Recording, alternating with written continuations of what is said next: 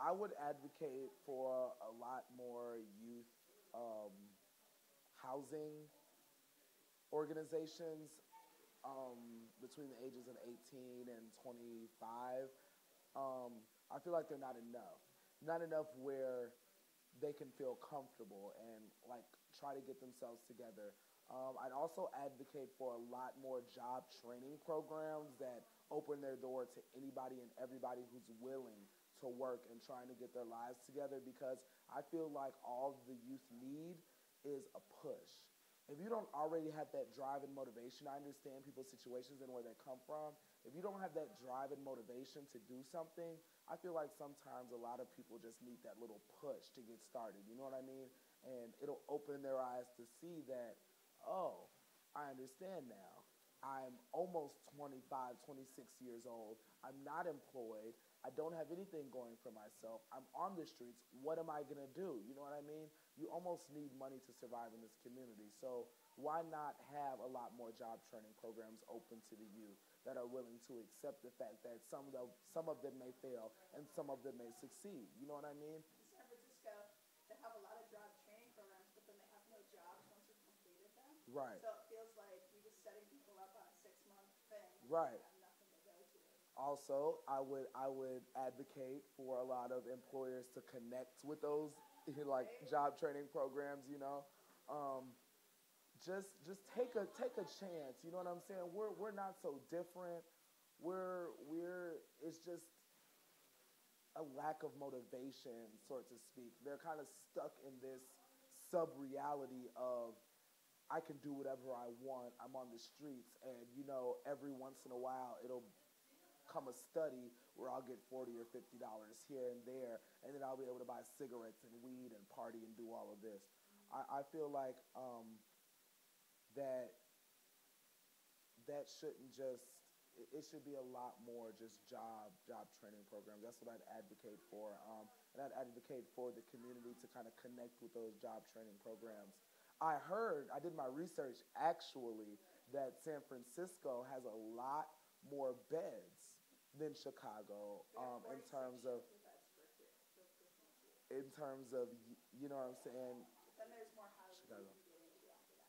right, It's crazy expensive. right. Permanent housing there is the size of a twin bed and a walkway. That's permanent housing in San Francisco for the homeless. So Oh my there's god. not much to like move up to Okay, after the shelter beds, but okay. We definitely need more shelters or TLPs, pick a term, some combination maybe, for the youth to go because there's not enough. Like I've been on some waiting lists since June or July, and waiting lists are like up to 2 years, and there's not that many to begin with. So that would probably be one of my number one things is a place to stay because all things are a little more possible if you have a steady place to be at. Even if that place might not have food, the simple fact of having a place to be makes it better. That would be my next thing though. I think they all deserve a link card. more food. Yes, food. Because there are days, like, I'm probably the most known around here for doing it because I don't like to beg, I don't like to steal, I don't like any of it. I have too much country pride. I'll work for it. So I would go like days and days, like a week or so, and not be able to eat. So that would be second on my agenda. Um, and real case management. And I'm going to put the word real in all capitals for the simple fact that we have places, we have the lovely BYC, we have the semi-lovely center, you know, depends on who you're talking to, but the case managers all suck. Not on their fault. Part of it is there's just not crap resources. But the other half is there's not enough, or there'll be like one caseworker for, 100 youth, maybe more, and it's crap. Everything, we were trying to get my medicals done, it never got done. For the first 6 months, I was steady on people's butt, and then I was just like, oh, fuck it. Just fuck it. It's not happening. So, like, real case management to be able to get to jobs or to get medicals or to get IDs. I think they should all be issued an ID, no hassle, because my partner's been trying to get an ID for the last 3 months. and you can't get ID without ID. And if you're a homeless youth and you were kicked out from your family and your family's in another state and they won't have shit to do with you, you're screwed. And paying to be screwed at that. Right. Which means you can't get a job, you can't get into school, you can't get a link card, you can't get anything without an ID. The only thing you can do is do something illegal. And, you know, who wants us to be doing illegal? Half of us don't want to be illegal. But, I mean, you got to do what you got to do to survive. So, IDs and case management, which would hopefully help you get an ID. Well, I guess first of all, I probably wouldn't come to him just with a queer outlook. I'll come to him as a youth outlook, and I would ask him to